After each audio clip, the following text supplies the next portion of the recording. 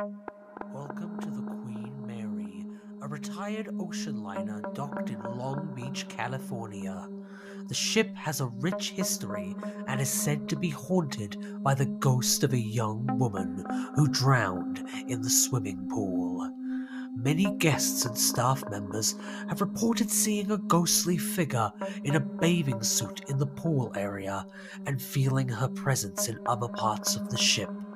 Some have even heard strange noises, seen doors and windows opening and closing on their own, or felt as though they were being watched.